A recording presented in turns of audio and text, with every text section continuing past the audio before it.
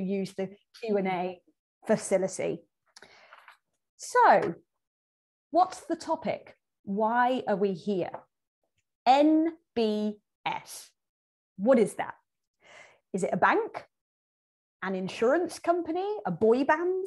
Because let's face it, how many of our friends and families outside this Zoom call would recognize that acronym NBS? And as a journalist, I wouldn't dream of using that term because I'm not even confident that many readers, viewers, listeners would even recognize the three words, nature-based solutions. And we need to change that urgently if nature-based solutions are to provide the answers to climate change and biodiversity loss that we are so desperately searching for. Can we get to the point where as many people have heard about the solution as the problem? Can nature-based solutions enter our everyday vocabulary in the same way climate change has, or nature crisis, or even net zero? The European Union sees NBS as crucial to achieving no net emissions of greenhouse gases by 2050 as part of its Green Deal and decoupling economic growth from the exploitation of natural resources. In short, Europe is pinning our future salvation on nature-based solutions, and it offers this definition: solutions, and I quote, solutions that are inspired and supported by nature, which are cost-effective, simultaneously provide environmental, social, and economic benefits and help build resilience. Such solutions bring more and more diverse nature and natural features and processes into cities, landscapes, and seascapes through locally adapted, resource-efficient, and systemic interventions. Now, I don't know about you, but that leaves me with a lot more questions than answers. And we truly hope to answer some of those questions today. NetworkNature is hosting this event to help groups come together, whether it's people who are already working in the field of nature-based solutions or those who are completely new to it. It's about providing a platform for us to share knowledge and really make an impact. So to help us focus our minds, we have a theme today: ecosystem restoration. And the big question really is, do we do that passively by stepping back to allow natural regeneration of overexploited ecosystems? Or do we do it actively by stepping in to support ecological restoration? How can nature-based solutions help us restore habitats and bring back the biodiversity that has been declining at such an alarming rate? And it really is an alarming rate. When I was at the IUCN World Congress in Marseille last month, I saw a very simple statistic written on the wall saying that global wildlife populations have declined by 2/3 in just 50 years. Now, I know that simplifies a very complex set of data, but whichever way you look at it, the direction of travel for nature is downwards. And it utterly terrified me. And if you're looking for a reason to be here today, surely look no further than that. So now, without further ado, I'd like to hand over to Bettina Wilk from ICLEI. That's the organisation that brings together local and regional governments committed to sustainable urban development. She's also a coordinator of NetworkNature, so that makes her ideally placed to give us an overview of the objectives of today's event. So handing over to you, Bettina. Thanks a lot, Anna. A very good morning to everyone, and welcome to this first edition of NetworkNature's annual events today here. Thanks a lot for joining us today. And I'm especially thrilled actually to have you joining in such large numbers. I've heard that we had like over 300 registrations and that there were more to come in actually after registrations closed. So that's really a good sign and good to see. Today, this is the first edition of a series of 3 annual events, actually. Events that are envisaged to enhance the dialogue and also exchange, as Anna already pointed out. So the focus is really on valid and discussions among the NBS community, but also with European policymakers and with experts and practitioners across the different sectors that should or already have a say when it comes to nature-based solutions. NetworkNature's main aim is to support and consolidate the NBS project portfolio and the NBS community, how we call it. On the one hand, by collating and strengthening the knowledge and evidence base on nature-based solutions. And we do that through our online platform where we collect and gather the different resources, services, tools, and outcomes from the NBS project portfolio and beyond. But let us not forget that another objective that is as important is also that we have to disseminate and also promote this knowledge to a wider target audience. And here I especially refer to these sectors and fields that are not yet so included in the NBS discussions and in the dialogue. So in that sense, the annual event really works as a forum to start, initiate, and strengthen this dialogue and exchange with representatives of these sectors, discuss with them what the potential entry points are for consideration and adoption of nature-based solutions in their field, and also make them aware and familiar with what we already know and what we can offer in terms of services and resources that have been so tirelessly compiled by the NBS project portfolio. As you will see, we have compiled a quite varied program today. We have invited a broad range of panelists, speakers, and attendees to do exactly that, ranging from landowners, infrastructure planners, but also landscape architects, up to the finance and investment sector. Since actually our ultimate goal is to increase adoption of NBS across business, science, policy, and practice. And this is exactly what we want to initiate and do also through these annual events. Each event actually has a different focus and theme that is co-determined also by the NBS community. This year's theme, as Anna has already introduced, is ecosystem restoration through nature-based solutions. So we basically look at how can we make sure that nature-based solutions and through them we can help achieve the targets and objectives of the European Green Deal. And how can we actually make integrated action work on the ground to fulfill on these targets? Because actually it's ultimately up to the local level to do exactly that. So I would like to thank IUCN Europe and IUCN Global specifically for the development of this excellent program today, as well as the NetworkNature partners for designing the parallel sessions in the afternoon that leave ample opportunity for discussion and exchange. And I would especially like to thank the NBS community and the projects for joining us today here and in this dialogue, as well as throughout the duration of NetworkNature. Special thanks also go out to our project advisor, Adria, and her colleagues, as well as the colleagues from DG RTD for their continuous support and also for making all of this possible. So I wish all of you actually a fruitful and insightful meeting today. Thanks a lot.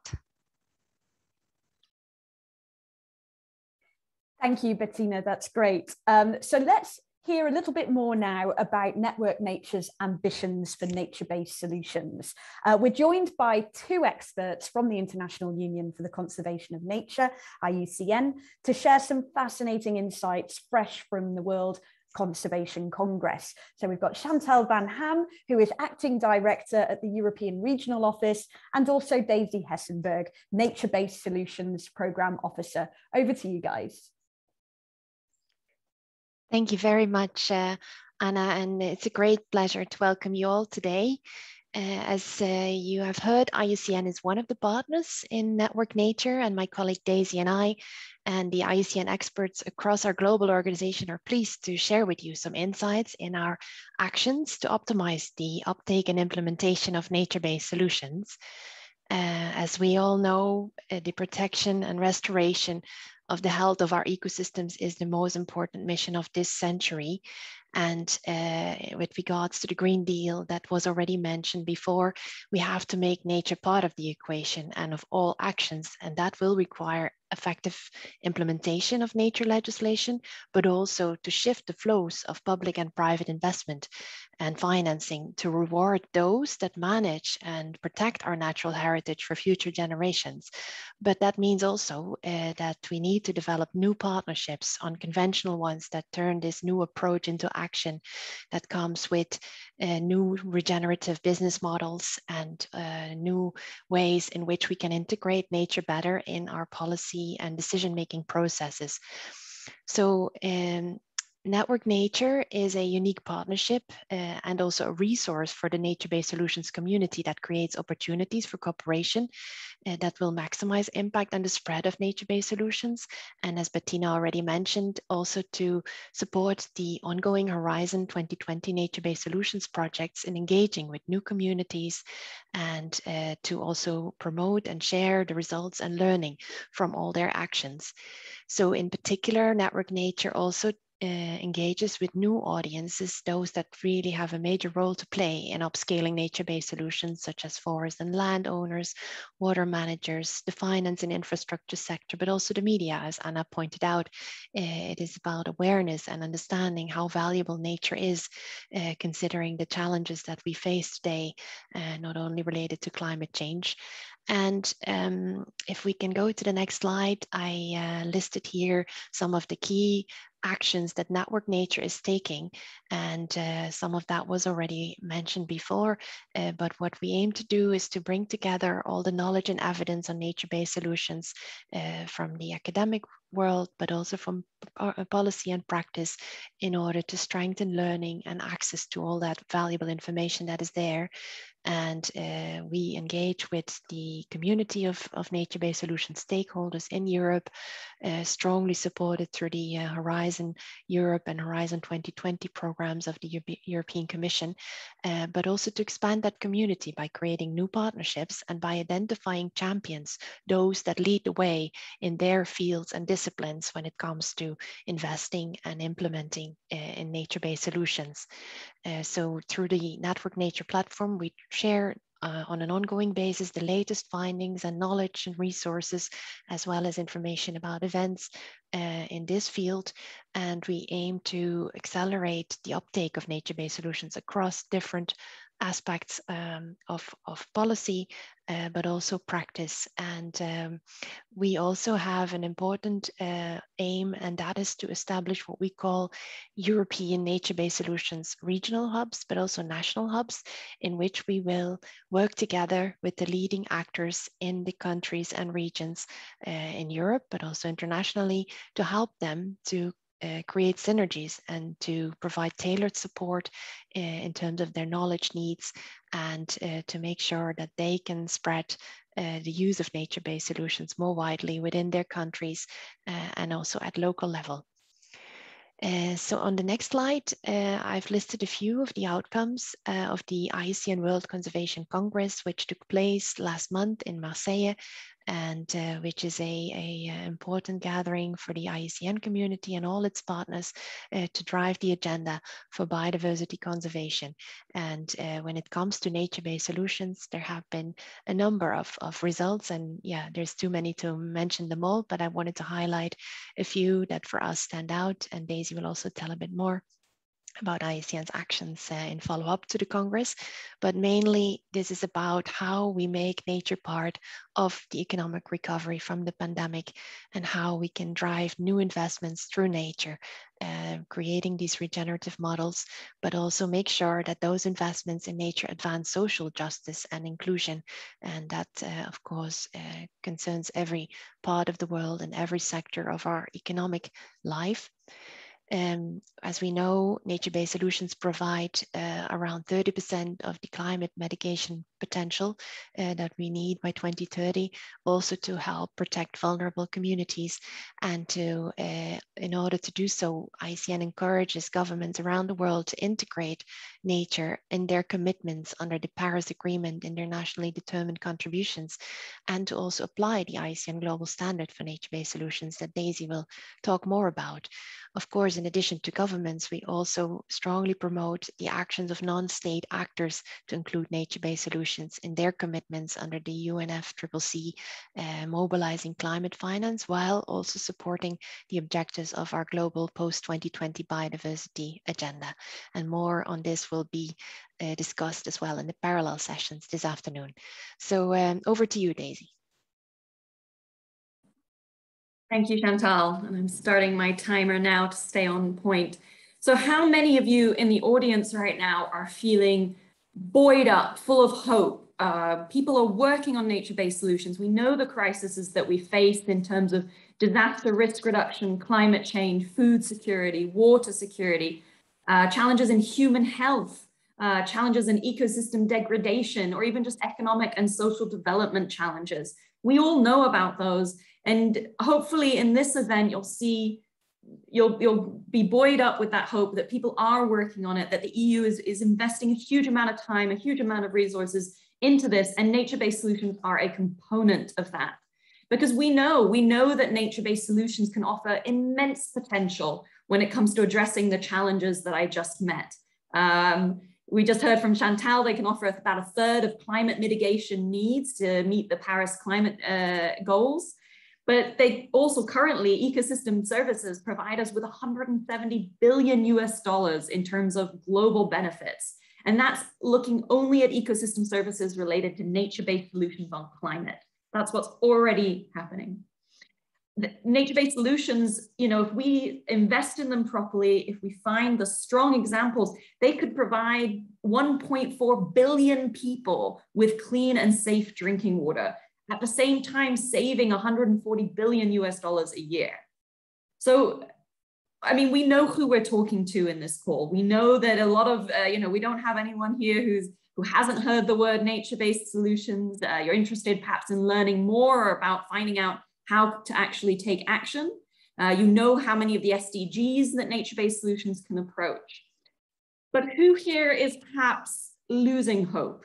Who here is worried that perhaps we're not going to reach our climate mitigation needs, that perhaps nature-based solutions fall at a risk of not being scaled up properly? Because for all the potential they offer, next slide,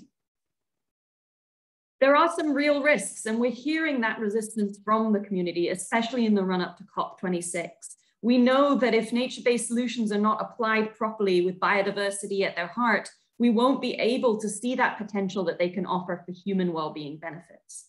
And we've identified two risks, and an IUCN publication then offered a bit of a hint on how to address these. But we see that misidentification is weakening the evidence base on nature-based solutions. That's a possible thing. If we say that a monoculture forest is a nature-based solution, it might weaken that evidence base that we need to tap into that climate finance and nature finance worldwide. And of course, there's always, with any paradigm shift, with any new approach, there is the risk of misuse harming people and nature. And we really cannot afford to squander the potential that I just presented. So if you could just click, Susanna. The good news is that this 2019 publication from IUCN really accurately identified, what are the missing components? How do we both safeguard the term, so safeguard from these risks, but not just protect the term nature-based solutions? How do we also make sure that it's scaled up to really address that potential that they offer? And that includes action at scale. We absolutely need to move on from these pilots. Many of you are part of those pilots that show excellent work. Now is the time to scale those up. We need to support nature-based solutions that go beyond that. We also need those interventions to be on the ground. We need to start realizing the benefits to people now. Also, we need that policy alignment. So it's not enough to just scale up action. It needs to be sustainable action through time. So there needs to be policy alignment, which is why we have that parallel session on the post-2020 global biodiversity framework. But it's not just about that. Policy alignment goes from everything from regional, national, global, even municipal in terms of that point.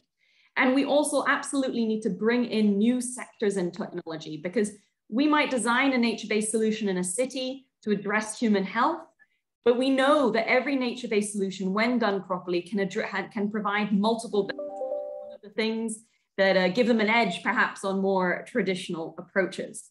So for those of you that maybe have lost hope or are a bit worried about some of the resistance to nature-based solutions, here are some of the steps where we can really realize that potential. But for those of you who really appreciate a recipe, or, well, how are we actually going to do that? What I'd like to present next is what IUCN identified as the real need in order to be able to scale up nature-based solutions. So we need a global language to bring in new sectors. We need a way to identify the strong pilots or the strong in actions to be able to scale them up, to replicate them across countries.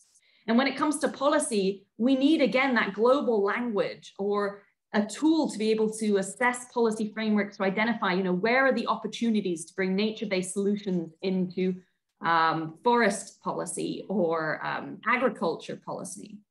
And of course, many of you are working on different aspects of that. And that's what we see worldwide. We see great innovation in ecosystem-based adaptations. We see wonderful thinking happening. Recording in progress. Or peatlands. But what we really need here are standards to mainstream nature-based solutions. And IUCN in 2020 launched the IUCN Global Standard for Nature-Based Solutions. And we've been working very closely with a multiple Horizon 2020 projects on this standard to do just that, to design new nature-based solutions that are strong, that deliver, to verify what we already have so we can identify, what are the stronger interventions, what are the partial interventions, and to scale up or improve what we have. And finally, yes, scaling up those interventions, linking them to policy. So just to give you a sneak peek on the standard, because we really don't have much time, the standard is a booklet, but I wanted to give you the core of nature-based solutions, which start at societal challenges, because the standard is built around 8 criteria. And we will be going into more detail in the parallel session on what those 8 criteria mean. But I wanted to leave you in the standard with these 8 criteria are a way for you to communicate what nature-based solutions look like when they're done well, when they're done effectively. Those 8 criteria, from societal challenges to design at scale to biodiversity net gain, can allow, and we've shown that, we have proof of concept of going to other sectors to do just that. So next slide. I'd like to leave you then with a bit more of that proof of concept. So watch this space, because we've seen a huge investment, huge momentum behind nature-based solutions. We've seen how the standard has catalyzed new partnerships and new policy linkages. So for example, we're developing a certification system in collaboration with pre-existing schemes such as Fair Trade and FSC. The standard also links to the Decade of Ecosystem Restoration, which is a part of what IUCN is also part of, along with the UN and a few other partners. So a key there is using the standard to address direct targets. So nature-based solutions, they sounded very theoretical in the 5 minutes I've had to present to you, but this is about addressing specific targets on the ground, especially in things like the UN Decade of Ecosystem Restoration or the Bonn Barometer. And what we'd love for you and then to take away from today's event is there are some very important COPs coming up. There's some absolutely fabulous EU policy currently also operating in terms of the EU Green Deal. So please do take what you've learned today, share with your colleagues to look towards the post-2020 framework, COP26 in terms of climate, and of course, the various components of the EU policy that you'll learn more about today. Thank you. Thank you, Daisy. Chantal Van Ham, Daisy Hefsenberger, absolutely amazing. If that didn't leave you fired up for the rest of the day, I don't know what will. Have you lost hope? I was wondering how you were all responding to that question, whether you were nodding or shaking your heads at home. And now's a chance for you to interact with us. We have a Mentimeter session coming up now, which you can join in and just tell us a little bit about yourselves, where you're joining us from and what you do. So we'll just wait for that to come up on the screen. Here we go. So I'm sure many of you have used this before. This is new to me, so do bear with me as I talk through it, but I'm sure it's very familiar to you guys. You just go to menti.com, pop in that code 99628849, and you will be able to see some questions and provide us the answers. Really, if you're not doing it, do it. We want you to do this because we want to know who's out there, who's listening, where you're from, and what stakeholder categories you represent. So hopefully you are all busy doing that. The information that it will ask for is which stakeholder category you're from, as I said, and if you're involved with any European nature-based solution projects. And if yes, you will be asked to select your focus area and answer some questions. So just to give you, if you're still just getting set up on that, the questions that we're really interested in hearing your thoughts on are, how do nature-based solutions contribute to restoration efforts? And this is a word cloud. So if you pop your words in that you think of when you hear that question, we'll get a sense of the most popular thoughts and feelings that are out there. Here we go. So this is the first question. We're already getting some information in. So most of you are from research and academia. That's very interesting. Business and nature-based enterprise. That's great to hear that there is some private sector representatives here today, civil society. But really, we are a big group of researchers and academics. So you're all much brainier than I am. Welcome, everybody. Business has gone up. So that's really interesting. I do a lot of these events where there are very few people from the private sector from business. So I'm really pleased to see that we do have representatives from that sector. 9 is coming up. Wow. Okay, business people, keep coming. Great. I'm intrigued who the others are. There's 5 others. And we have representatives from cities and local authorities. So we have government people in, that's great, civil servants. EU institutions are represented here as well. We don't have any investors or financing institutions. I wonder if that is a bit of a shame, because if we do not finance nature-based solutions, we're going to have our hands behind our back. I'm also very disappointed, no landowners. You know, a third of the Earth's surface is farmed. 70% of the UK where I live is farmed. You know, landowners are a huge, huge part of delivering on nature-based solutions. They really need to be part of the conversation. Similarly, infrastructure developers. Wow, researchers and academics, there's a lot of you. So that's really interesting. I wonder if we can move on to the next slide yet. Do we have any more information on the next section? Are you involved in one or more EU nature-based solutions projects? Oh, well, this is great. I love this. So most of you are, yep. Wow, so we have got a very well-informed audience with us today. You're all working on something out there on the ground to deliver nature-based solutions in Europe. Fantastic. Thank you to you all for all the work that you're doing. But it's also really great that we have a good number of people who are not involved in projects. I think that's really important too, so that there's a real mix of people out there. So we've got 30, 39. Is this? If you're not involved in this, by the way, if you're just sitting back watching the results coming through and your smartphone is just there next to you, pick up that smartphone, get onto menti.com and join in with this, because this is really valuable. We want, yes, you at home watching your computer screen and not doing anything, get your phone and join in. Fantastic. So the vast, vast majority of you are already involved in European NBS projects. It'd be so interesting to meet you and know what you're doing. I wonder if we can move on yet. Have we got any of the other slides available? This is going to be interesting. I can't wait to see what the majority will be here. What is your focus area? Wow. Okay, urban. Oh, we've got a real mix here.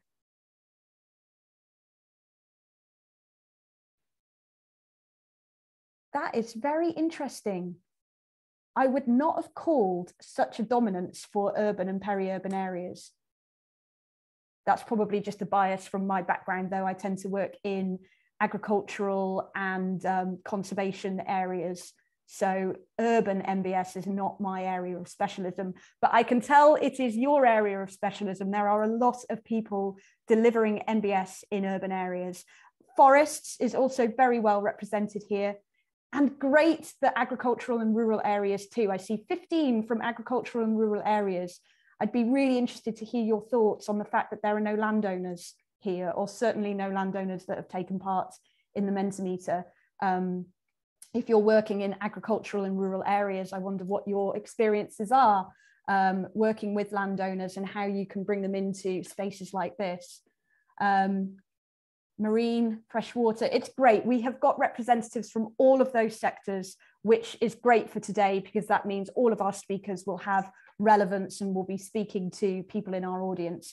But a very strong dominance for nature-based solutions in urban areas, followed by forests, agriculture and rural areas third, and freshwater. And mountain and alpine areas kind of level pegging with marine and coastal areas. And again, we have the mysterious other. Love to know what you guys are doing.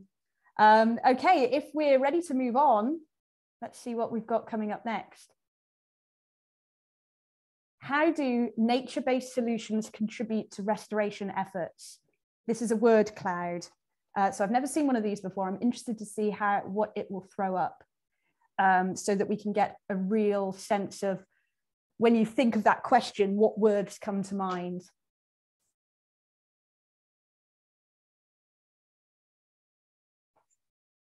Ecosystem services.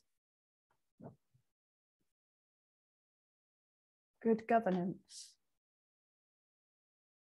Oh, wow. Biodiversity. Yeah. This is amazing. I know you guys will have seen this a million times, but I am loving this. So biodiversity, obviously, is the biggest word, is obviously the main word that is coming from you guys when you think of nature-based solutions and how it contributes to restoration efforts. I mean, there's too many in there now for me to even read out, but biodiversity is dominant at the center of that. So that just shows that without the biodiversity, there are no nature-based solutions. There is no ecosystem restoration. Ecosystem services still there. So it kind of shows biodiversity, if you think of it as a pyramid, you know, the foundation being biodiversity, upon which everything else here is built on that. So it really brings it home how that really is the building block upon which everything is built. Resilience, climate resilience. Thank you so much for your interaction. This is great. I really feel like I'm talking to you all. Shall we move on to the next slide?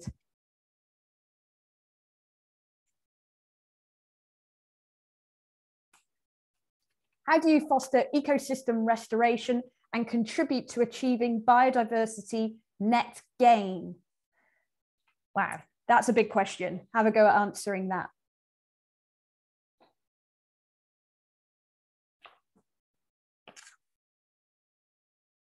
I'm going to have to wrap up a little bit sooner than I'd like. We are running a few minutes behind.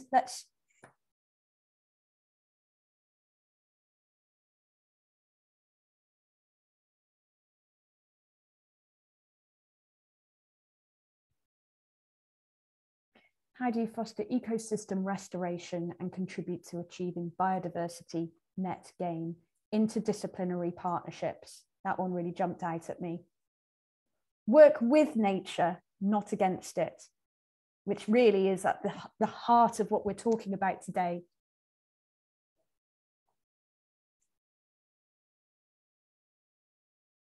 Science-based approaches, citizen science.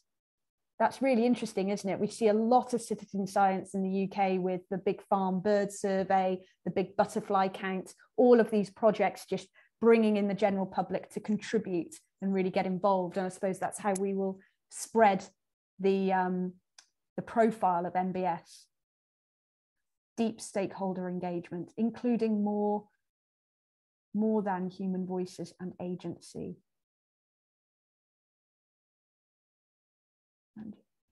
You can see that there is an extraordinary amount of experience and learning out there. I can see that all of this is coming direct from your experiences on the ground, which is great. Integrated interdisciplinary planning and implementation. Implementation seems to be coming up a lot.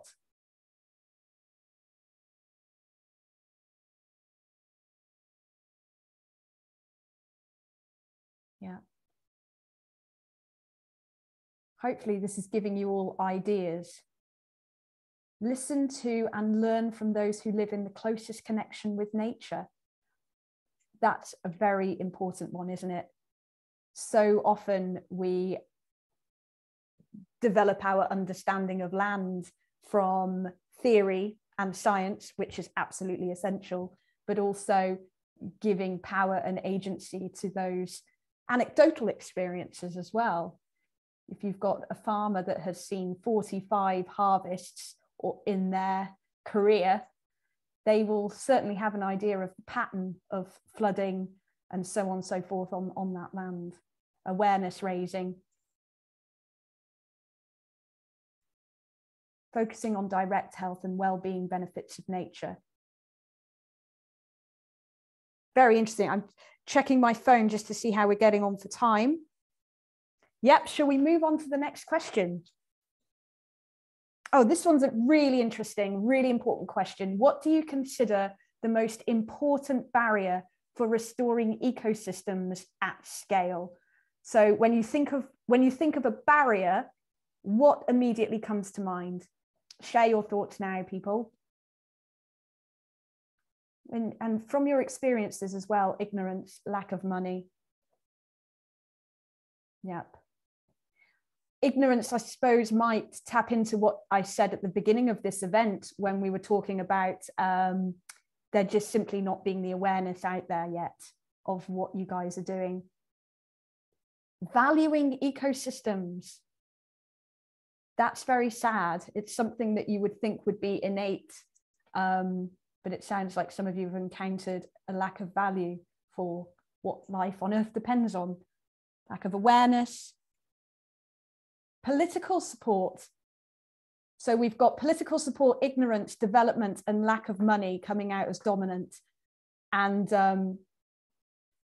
lots of lack of trade-offs. It's important, siloed thinking. I just picked up on that. I think that is absolutely spot on. There is so much of that which holds us back in so many ways. Urbanization, consumerism. Consumerism is a very good one. Thank you for that. Anthropocentric thinking. Gosh, that's over my head a little bit.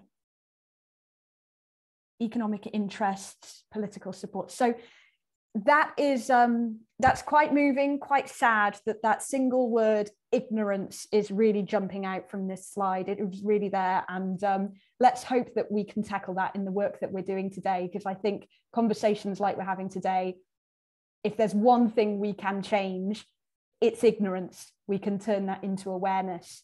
I'm just going to check in if we are ready to move on to our next speaker, or whether we want this slide to stay up a little bit longer. Susanna, just send me a message if you're ready to move on. Yes, excellent. Thank you everybody for taking part in that Mentimeter session. I found it fascinating. I hope you did too. So let's move on. So if we are going to embrace nature-based solutions and make a success of it, we need to understand exactly what we're dealing with. And that's about funding the right research which can fill those knowledge gaps which may exist. I'd like to hand over now to Frédéric Lemat. I know I've said that terribly. I'm so sorry. I tried my best. From Biodiversa, which promotes research on biodiversity and ecosystem services. Frédéric is an expert at juggling the interface between science, society, and policy. And he's going to give us an overview of where nature-based solutions research and innovation is heading in Europe. Should be really exciting. Thank you, Frédéric. Thank you very much, Anna, and we're very happy to be presenting this work of NetworkNature today. So one of the activities that will be streamlined through the 3 years of NetworkNature and possibly beyond is the development of a European roadmap for research and innovation on NBS, and we are starting with this work now, and I wanted to show you today, so for the first time, preliminary results from different pieces of work we're putting in place to build a bit the base on which we would derive overall themes and contents for the roadmap. So these are two key elements. On the one hand, we looked at the landscape of what's been going on in terms of NBS, and we looked specifically at EU research projects that have been funded in the past. And we wanted to look also at existing identification of knowledge gaps in the literature, but also through bottom-up processes, which I'll be both aspects presenting a bit more in detail now. Next slide, please. So you can see here our overall thinking for developing our initial objective, which is a draft version of this roadmap to be delivered in January 2022. What we've done, as I mentioned, is first have from the left-hand side to the right a mapping of European NBS research and innovation projects, looking at what kind of projects these are, environment, social challenges, and these kinds of information. Then we conducted a desk study of key literature highlighting explicitly knowledge gaps on NBS. And we are combining this with online consultations, so a more bottom-up process for people to submit knowledge gaps in relation to nature-based solutions. And finally, one other key input in the development of this roadmap will be the session we are holding this afternoon around the identification of barriers and levers for research and innovation to promote the deployment of NBS. So I will first focus on the mapping aspect. Next slide, please. As mentioned, so these are research and innovation projects, EU research and innovation projects we've looked at from the programs you can see here. These include Biodiversa, FP7, Horizon 2020, Interreg, and we are in the process of integrating also LIFE.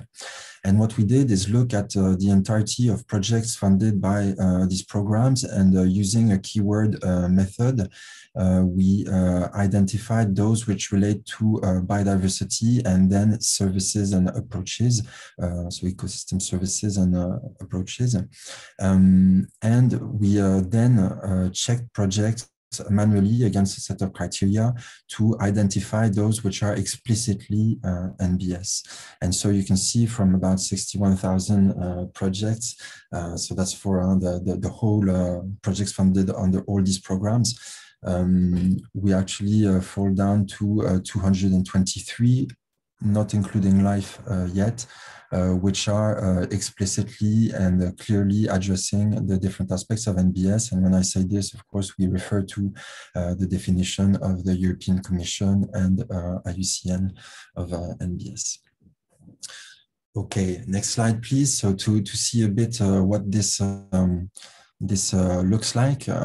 So we've looked at, for instance, the number of projects funded over the years by these programs. So you can see there's reaching a bit of a critical mass since 2017 onwards. To have an idea in terms of funding, it represents above, since 2017, above 100 million euro in funding, still a rolling 3-year average, this figure.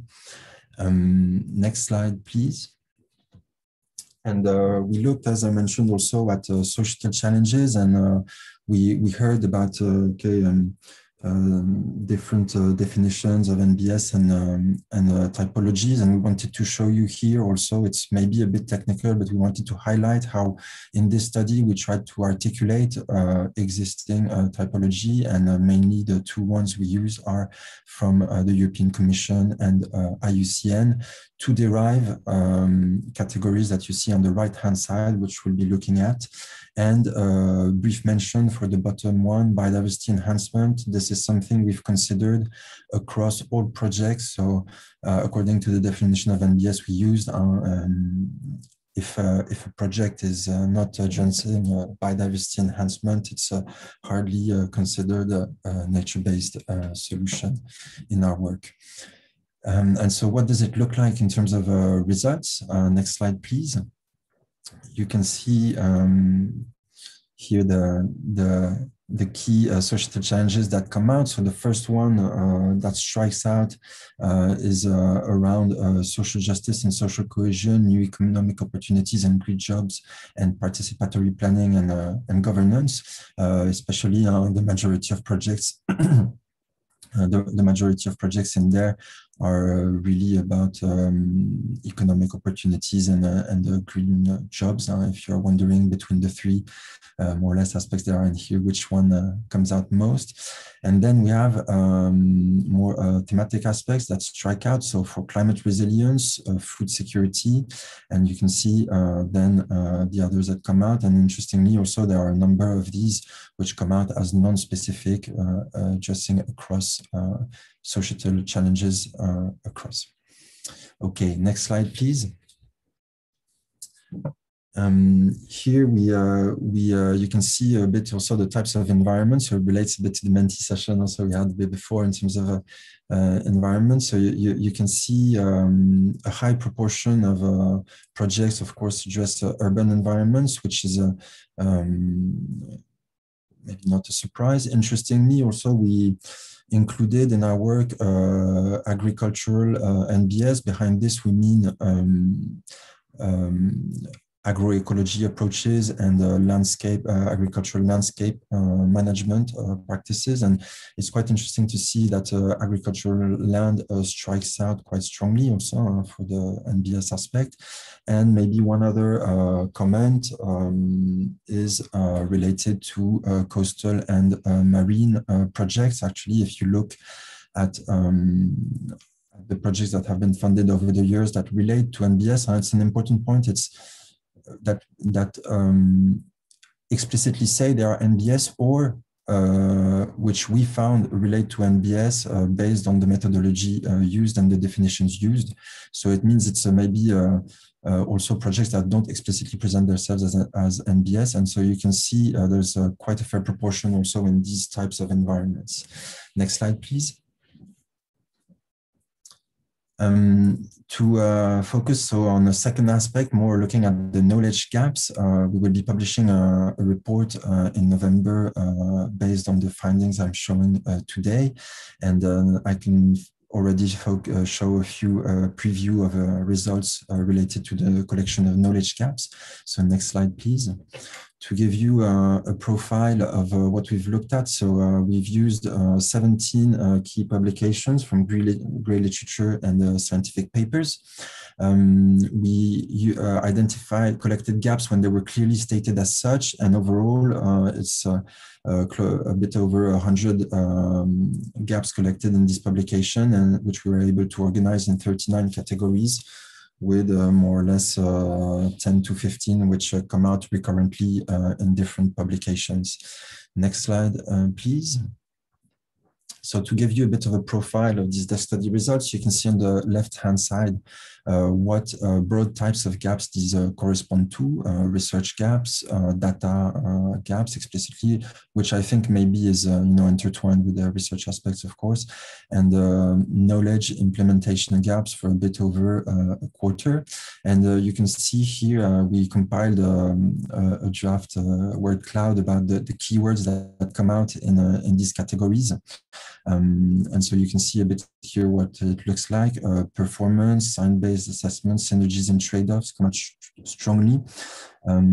Categories which strike a lot are around cost effectiveness and performance of NBS, synergies and trade-offs between different goals and impacts, and also between biodiversity and ecosystem services. And also there's a strong call for more evidence and study of long-term effects of NBS in terms of performance, profitability, ES delivery, and also resilience. Interestingly, also, so we see topics that come out related to climate change, also to comparisons with the grey infrastructures and the integration with grey infrastructures, so what are called hybrid solutions. And there are a number of other topics also which show up quite strongly related to the development of indicators, to the engagement of stakeholders and the co-design and co-implementation of NBS, the need for standardization of methods, etc., and also questions related to inclusive governance and environmental justice. Okay, next slide, please, to give you now a short overview of what the survey results look like. So we had 45 respondents over a month. This was open in September. And it's about 1/2 academics, 1/3 stakeholders, including national policymakers, NGOs, and SMEs, so small and medium enterprises. Mostly, and we had overall 46 gaps collected this way. Next slide, please. What does it look like? So you can see here, in terms of types of gaps submitted, we have a fairly similar proportion in terms of research and data, and an important, a bigger proportion of a knowledge implementation gap, which was the objective also of this survey, to get more bottom-up feedbacks and from other aspects than those that can be collected, research and innovation policy publications or research publications around knowledge gaps. And it was also a way to see, we compared with the results of our desk study, which is the bottom graph. You can see, so there's a fair share which was already explicitly addressed in the desk study compared to the results we had in the survey, and a share which was not explicitly addressed. And you can see the type of things that came out. We tried to synthesize here imperfectly, but still relating to missing knowledge and data. And so context-specific synergies and trade-offs between ecosystem services, the role of biodiversity in ecosystem services provision, but also questions around financing and sustainability, for instance, or environmental justice and social cohesion. We had things related to implementation gaps. So in terms of operational knowledge at local and landscape scale, also transposition of NBS in legislative frameworks. And we had also other aspects come up related to capacity building or awareness gaps, so related to the appropriation of NBS at national and local policy scales, or awareness of NBS in terms of what this is. I think this was touched upon already this morning, and linking this to acceptability of solutions by citizens. Okay, next slide, please. So to summarize, we have these different elements we're putting in place. We have the session this afternoon where we're really excited to hear your views on this work, and also in absolute terms of what you think are, the main levers and barriers for support from research and innovation to the deployment of NBS. And we will be using all these elements to feed first into a strategic session with research and innovation programmers and experts from the European level, which we are planning to define a bit the contours of this first draft of the roadmap. As mentioned, and this afternoon will feed also in there. And the idea is to have a first draft for January 2022 that would undergo public consultation and scrutiny, and would undergo also a new co-creation exercises and discussions like the one we will have this afternoon to arrive to a final version of this roadmap expected in May 2023. Okay, so that's it for me. I hope you enjoyed seeing these first few results. As mentioned, there will be a publication in November from NetworkNature, and I'm looking forward to seeing a few of you also this afternoon in that session to talk about this more. Thank you very much. Thank you, Frédéric. That's brilliant. So we move on to the second half of this morning's session with our panel. This is a chance for you to hear from people working on the ground to deliver nature-based solutions, and they will be sharing their experiences, and they are here to answer your questions. So please do put your questions in the Q&A feature on Zoom.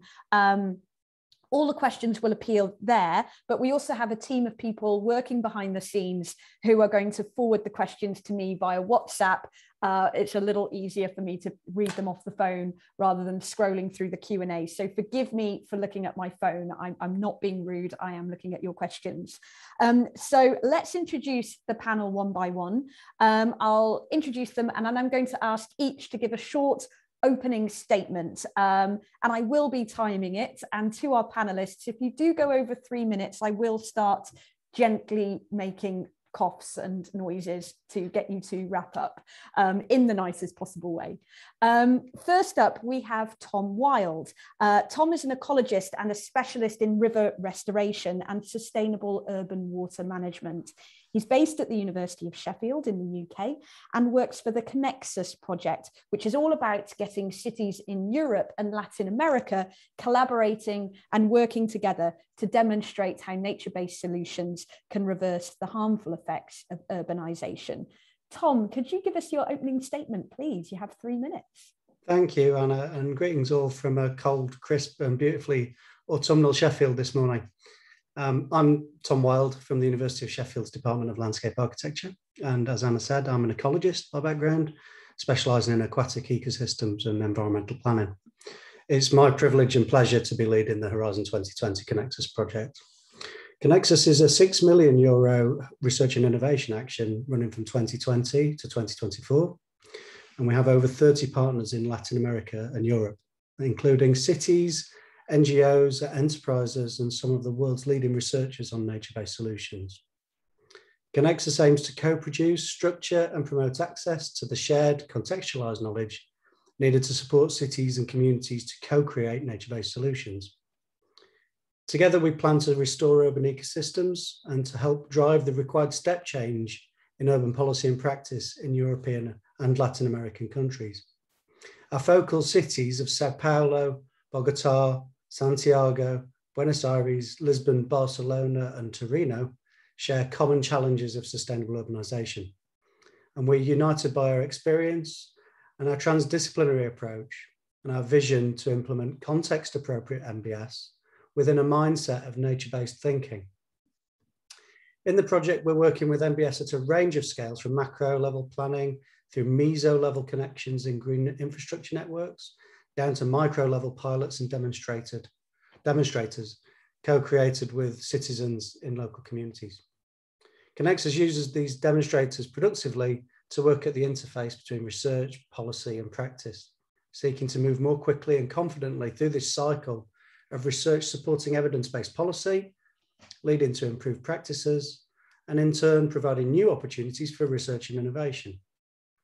And I'd just like to take this opportunity to again thank NetworkNature and the facilitators and organisers for this excellent conference. I'm really looking forward to the discussions. Thank you. That's fantastic. You even had more time. Thank you very much, Tom. Fantastic. Next up, we have Pierre Failly. He is a professor of economics at Portsmouth University and an expert in development and ecological economics. His specialism is the blue economy, so how we continue to use oceans and coastlines for economic growth while preserving ecosystems. And he coordinates the Macobios project. I'm sorry, Pierre, if I've said that wrong, but it's a fascinating project which is searching for ways to help European marine and coastal habitats cope with climate change. Such important work. Pierre, welcome. Can we have your opening gambit, please? Yeah, thank you. And so I will give you just a brief overview of what we are doing. So we have this very, very nice Macobios project, which is a project really dedicated to look at the nexus biodiversity, ecosystem services, and climate change. So this is what we are looking at in a deep way. We have about 17 partners across Europe and in the Caribbean working on this.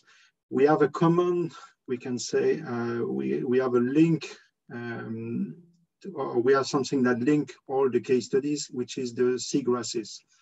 So why we have seagrasses is because seagrasses is between mangroves and coral reef. And usually people look at reef, they look at mangrove, but they forgot the seagrasses. And we realized many years ago when we were working for the French initiative on coral reef that one of the most important ecosystem in terms of value was the seagrasses, because he absorbs carbon, he stores carbon, he protects, he decreases the waves energy, so he protects the coast. He has necessary functions. He provides a lot of ecosystem that both reefs and mangrove don't do. So this is why we are working on seagrasses, both in the Mediterranean area, in the Caribbean, and also in the North Sea. And in addition to this, we have other ecosystems that we look at, and of course we are working on the reef ecosystem in the Caribbean, mainly in Barbados and in Martinique, and all the people are doing some field work at the moment. So all my people are in the Caribbean at the moment. I'm the only one in my office in the UK, in Portsmouth, but that's life. And the other important ecosystem that we are looking at is the kelp forest in the north of Europe. So that's the important thing. So this is what we look at. What we want to really to achieve is really to show that depending on the options we have in terms of policy, in terms of implementation, in terms of regulations, we will not end up with the same level of services that this ecosystem can provide. As I was mentioning, for the carbon sequestration, for the coastal protection, and for other services. So this is really what we are looking at. So we are building scenarios for this, just to look at about what's happened if we do this, what's happened if we don't do that in terms of policy inaction. And we show that, for instance, for Martinique, we have a loss of about 2 million euros every year due to the policy inaction for the protection of the coastal ecosystems. So this is the type of things that we want to end up with, is really to provide some solutions for policymakers in order to provide, to have some sound policy implemented. Thank you, Anne. Thank you, Pierre. Thank you very much. Next, we have Holger Robrecht, Deputy Regional Director at ICLEI. Welcome, Holger. He has spent 30 years working towards creating climate resilient, carbon neutral cities. ICLEI, that's Local Governments for Sustainability, is supporting projects in 2,500 cities, towns and regional areas worldwide. It's kind of a local meets global network, making the voices of regional communities heard globally. Welcome, Holger, and please take the floor. Thank you so much, Anna, and good morning to all colleagues and friends that are here in the participants. I shall send you regards from Malmö, where I have been in the last 2 days for the European Urban Resilience Forum, which had a clear focus on nature-based solutions and green infrastructure. And NetworkNature was one of the partnering projects to that forum. Let me say, from a city's point of view or local government point of view, the question of opportunities for upscaling nature-based solution is a little bit peculiar. Of course, we don't have a clear definition in this very moment for what urban ecosystems would be. However, we do have a focus on urban and peri-urban areas. So there is a little bit of a mismatch.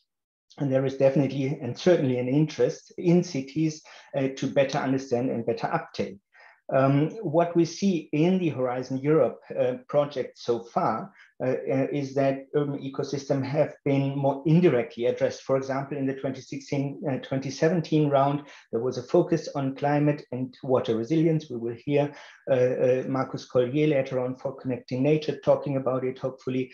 And in 2017-18, we had focus on urban regeneration. So in that urban regeneration, there is actually a greater opportunity for also addressing urban ecosystems. Of course, we don't restore urban ecosystems, we create urban ecosystems, and this is where nature-based solutions come very strongly in. And we have many driving forces, many challenges, and many good reasons to do so, including climate change, the pandemic, but also urban environmental health issues.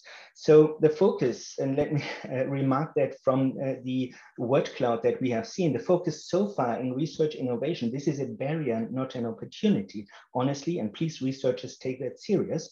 There is a focus currently still on using cities as sort of cases, as research objects.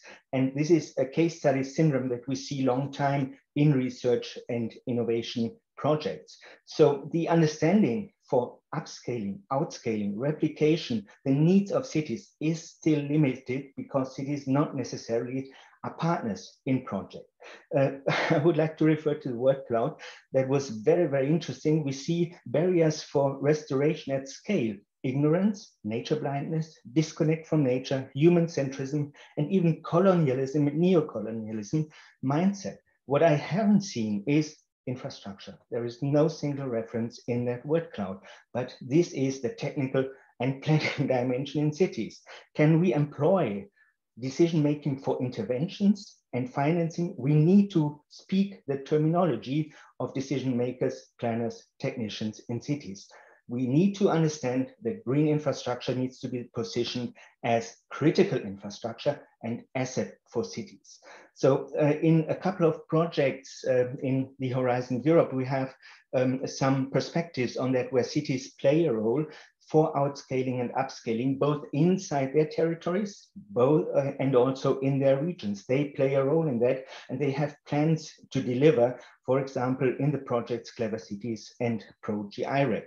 But also there is a number of opportunities for cities engaging in global activities, and the Urban by Nature program featured by Connecting Nature is actually a bridge to that, to connect to South America, Korea, China, the EU, neighboring countries, and the Western Balkans, more to come. When it comes to NetworkNature, and you see that I have the logo in my back here, there is a general hint that NetworkNature so far had not included cities as an immediate actor, but more indirectly worked with the target audience, natural resource managers, landowners, infrastructure developers, planners, and others. I believe that this is because the requirement list in the call was not immediately addressing cities. That is hopefully to come in the next iteration of that platform project. But in any case— gently hurry you, Holger. Sorry? I have to gently hurry you if you wouldn't mind. I will talk about NetworkNature then when you ask me further on, but it will offer a number of opportunities for building hubs and bridges for cities. Let me close by one sentence, and that is the framework conditions. That is very, very important for creating opportunities with cities. And Anna, you mentioned the financing sector is not here, but under the umbrella of the Green Deal, there is now many things happening. And in the last 2 days, we had 4 speakers from European Investment Bank and EBRD in the European Urban Resilience Forum, and they were speaking nature-based solutions in the framework of infrastructure investments. And here you go, this is exactly the bridge. Final standardization is very important, and it was mentioned by IUCN, but let me tell you that standardization needs also to include the business sector, and this goes into the ISO, Sensenelec, and ETSI level, and also the national standardization bodies, and we have wonderful opportunities to bridge to that community. Thank you. Thank you very much, Holger. And you've provided the perfect bridge to our next panelist from the business community. Welcome, Giulia Carboni. So Giulia is director of the Natural Climate Solutions Alliance at the World Business Council for Sustainable Development. It's a global organization led by the CEOs of 200 businesses, from Microsoft to MasterCard, Bloomberg to BMW, whose combined revenues amount to $8.5 billion and has a workforce of 19 million employees. So a serious force. And over to you, Giulia, for your opening statement. Welcome. Thank you very much, Anna, and thank you all for inviting me. I'm also standing for, well, there are a number of colleagues of mine that actually work on other aspects of nature-based solutions and not just the Natural Climate Alliance. But so I'm here to kind of bring you an overview from the business perspective of what we do. But the opening statement, I think, is I just wanted to not really talk about so much about what we do, because I think I will have more of an opportunity when you ask me additional questions, but more about the perspective from business. And actually, this also addresses one question that Holger had. Where is the investment? Well, the investment can come from business. The question is, what does an NBS mean for a business, right? So if you look at the definition, the NBS definition, and I'm using the IUCN as I'm a former IUCN person, is actions to protect, sustainably manage, and restore natural ecosystems. The question from a business perspective is, that will address societal challenges. From a business perspective, we have to turn around this definition and say, what are the problems that I have as a business that can be then resolved through an NBS, a nature-based solution, therefore an action that will, conserve, restore, sustainably manage. And this is a really important point, because that will then define how you can actually integrate this in your business model. So personally, I am the director of the Alliance, and where we are looking at nature-based solutions for climate mitigation, right? This Alliance brings a lot of businesses at the table, because the NBS for climate mitigation will address one of the business issues. So we have a problem, climate mitigation. How can we address it? Right now, there are two main ways, carbon capture, technological, or nature.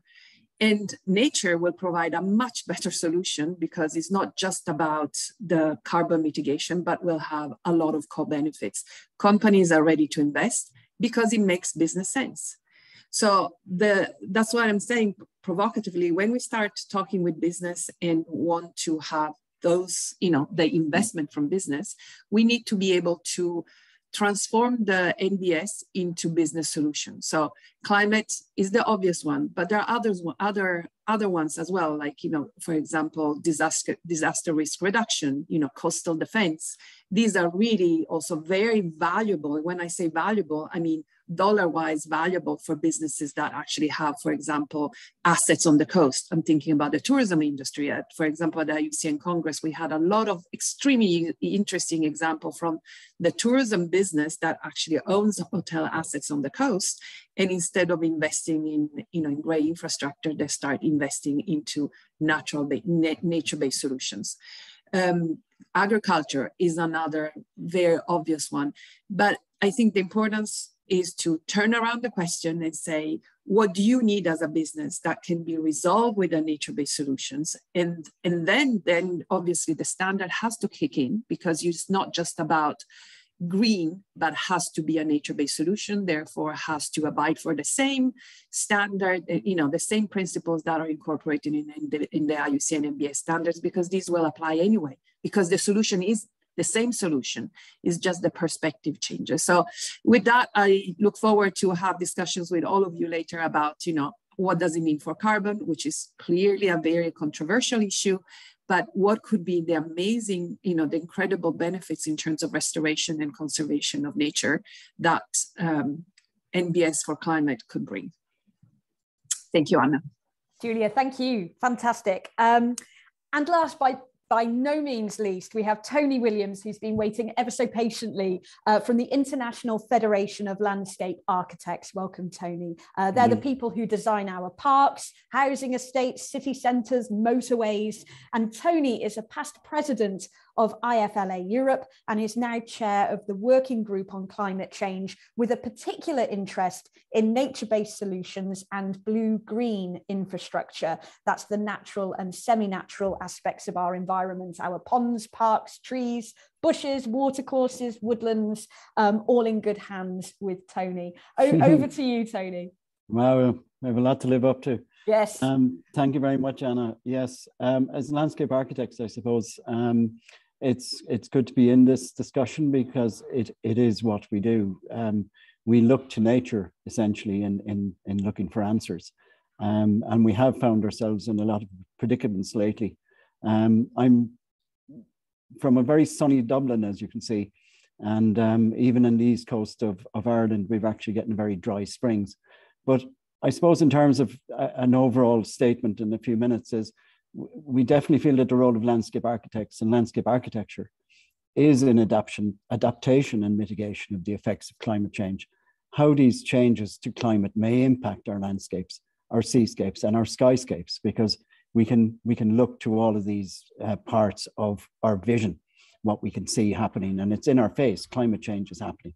So when we experience these persistent effects, the effects on urban, rural, we have to respond. So as landscape architects, we use techniques, we use methods, and we try to have a holistic view that can be harnessed in tandem, of course, with other professions to anticipate the effects, to design, plan, construct, monitor. That's part of what we have to do.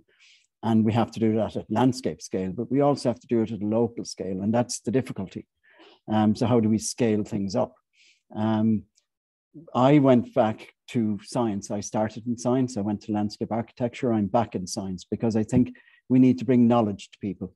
So we need to observe what's happening in the landscape, and then we need to look to nature as to how we might fix that.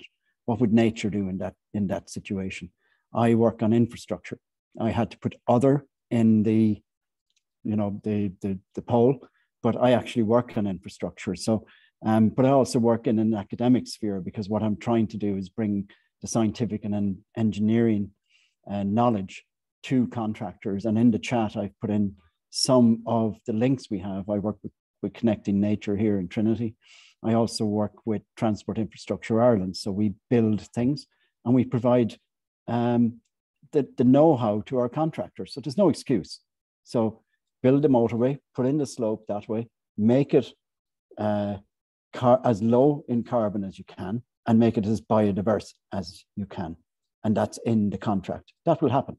So it's our job then to oversee it. So its implementation is the secret in my view, and getting civil society behind us in that, because when they see the outcomes, which are more humanized infrastructure, we hope, and more nature friendly, if that's the term to use.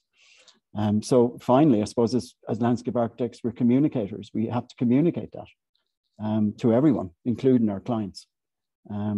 Yeah, that's probably about 3 minutes, is it?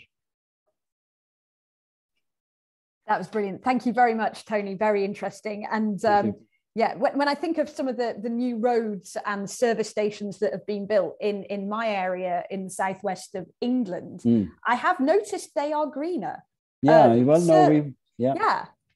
I put a link in the chat. We worked with Arabs and Syria, with our colleagues in the UK, and they're very much, I suppose, ahead of the game in a way, because a lot of the southeast of England as well, I know of some colleagues who are working on projects there, and rewilding, using natural seed, using natural seed stock. That's all becoming very much part of it. And then we have the pollinator strategy here in Ireland, which again is saying, let nature do the job. Don't throw the seed everywhere. What you do is you say, let an area renaturalize. But to engineer that, you have to do it so that in the interim, the slope isn't going to fail. So we have to build resilient infrastructure, but we also have to do that over a period of time. And it's the time element that is the bit that the bankers don't like. And I'm sorry to say it that way, but if we present all of the risks when we build infrastructure and we say we include nature, it costs this much, it costs this much less to maintain over the life of the infrastructure, then actually we're making a good commercial case as well as a good natural case. The two have to go together. Making the business case. Yes, you have to make a business case, unfortunately, always. I buy my coffee now from a service station that has a green roof. So that's I make my own. I don't grow it, but I make my own. I'm just really mean. Thank you very much. So we're gonna have a good discussion now, ask you all some questions, get some chat going. To those of you watching, please send in your questions. There is no such thing as a stupid question. We want to hear what's on your mind. So please pop it into the chat. I'd like to go to Tom first, Tom Wild. I've just been hearing about the need to make a business case, and cities and urban communities need evidence of the long-term viability before investing in nature-based solutions. Can you give us a practical, real-world example of how the Connexus project has provided such evidence? Yeah, thanks, Chair. I think it's important to look at this in the global context and locally from a city standpoint, particularly reflecting on Holger's point, in relation to funding and to indicators of co-benefit.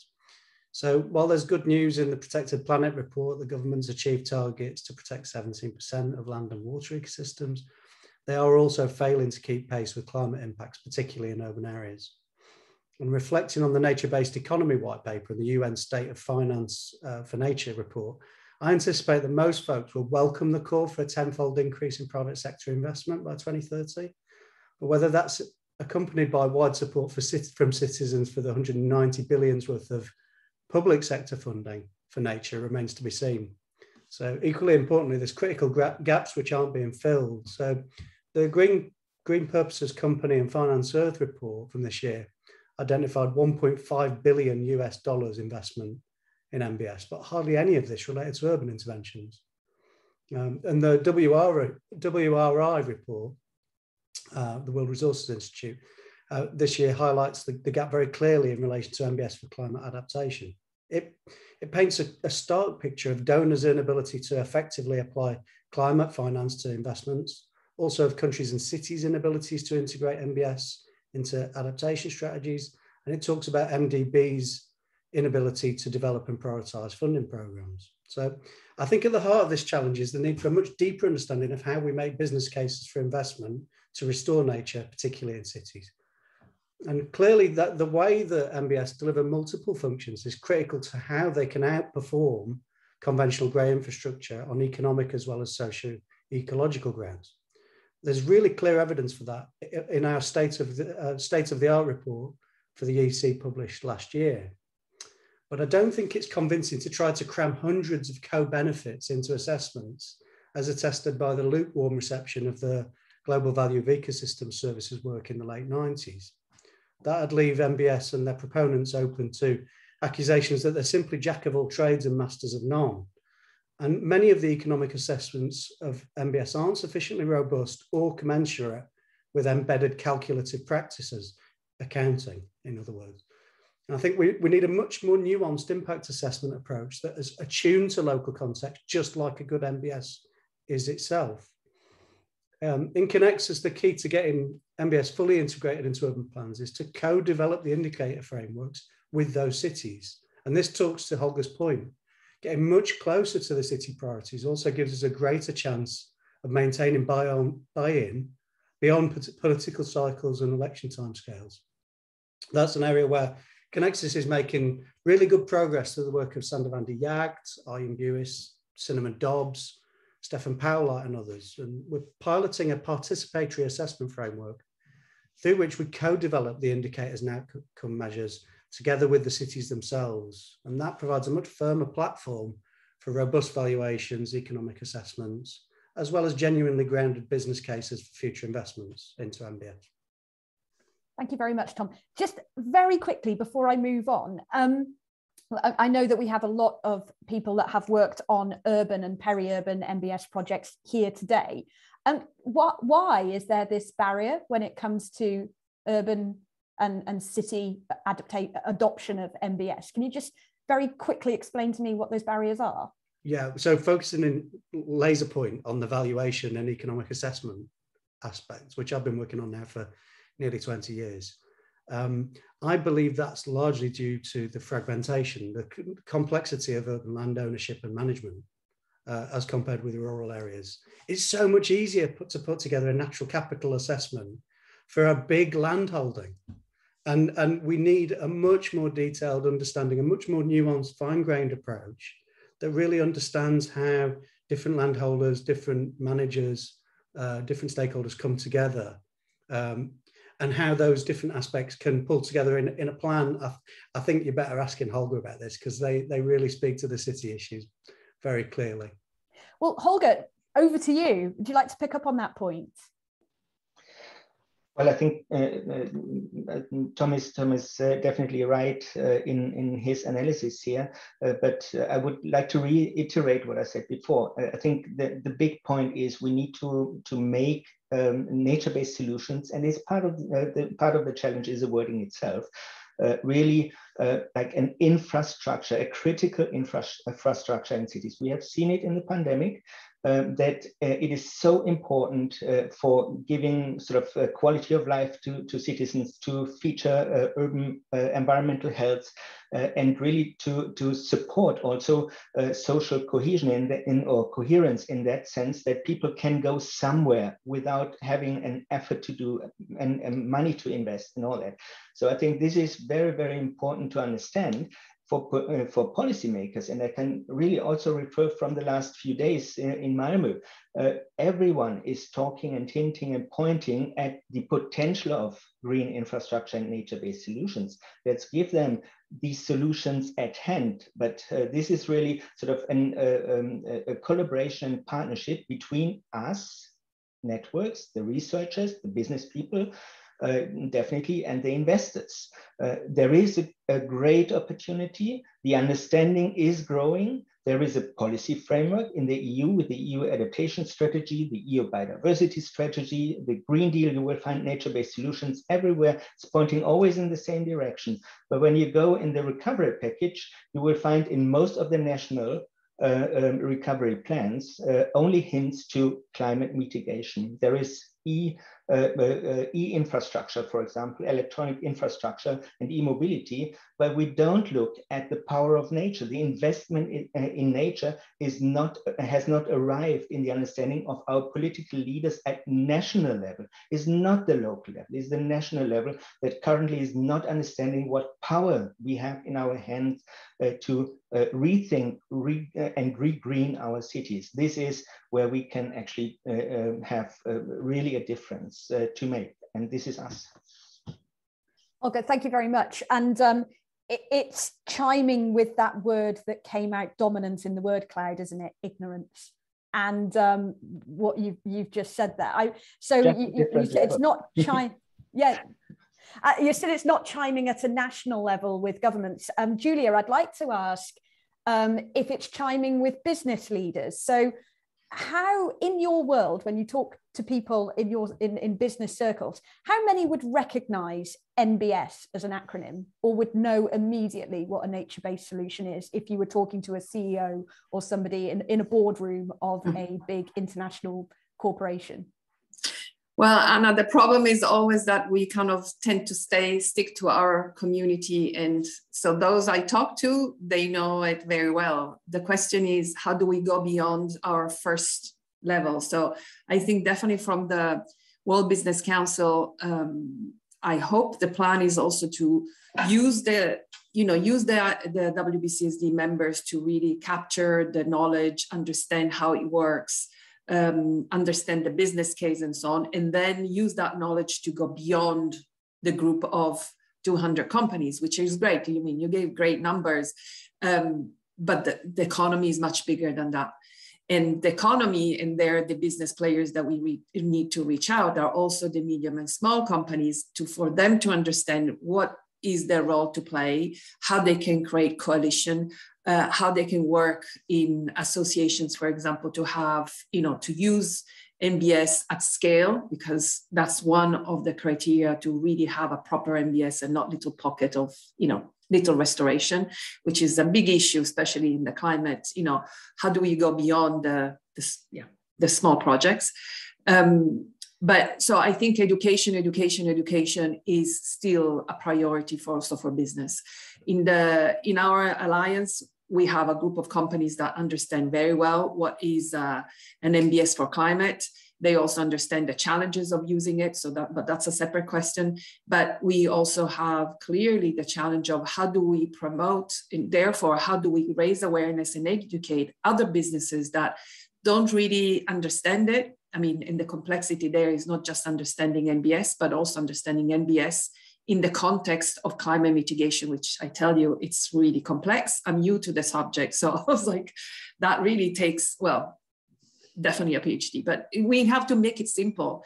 And that's also because businesses have other business to do. We want them to adopt this and go for it, and therefore adopt the meaning, invest in NBS. So we have to educate them. So I think research programs like what it was presented earlier are really important also for business. So I was planning to connect later to understand also from try to really get also a boost from a business perspective, what are the needs and what kind of knowledge, and how can we package this knowledge in a way that is, easy to absorb and easy for a decision making for a business from a large to a much smaller one. Thank you, Julia. I'm going to come back to you on those challenges shortly. I'd like to go to Pierre. Pierre, almost half the European population lives in marine coastal regions, and climate change puts these communities at risk. What has your project discovered that can improve their climate resilience? And I'm looking for something quite specific here. What have you discovered in a nutshell?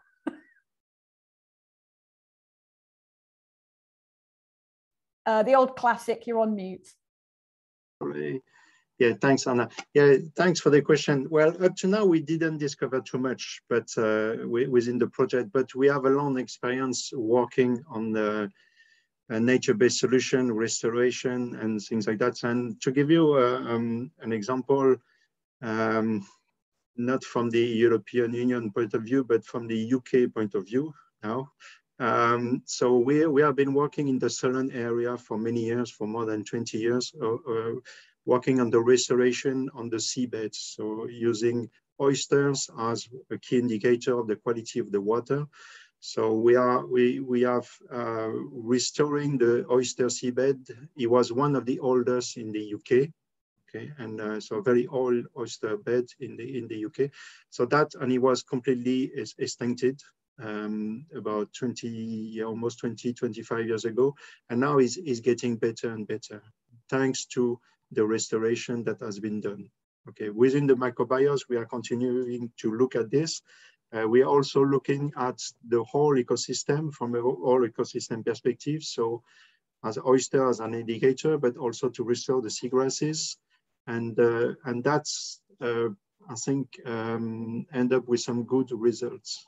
Okay, Can I ask, could you spell out for me some of those practical restoration methods? How do you restore an oyster bed and a seagrass area? Well, yeah, I think you need to have two things, and I think this is what we have done also in Martinique, is that you need first to do some replanting, or restoring by putting some little oysters or seagrasses back into nature. So you need to have a nursery.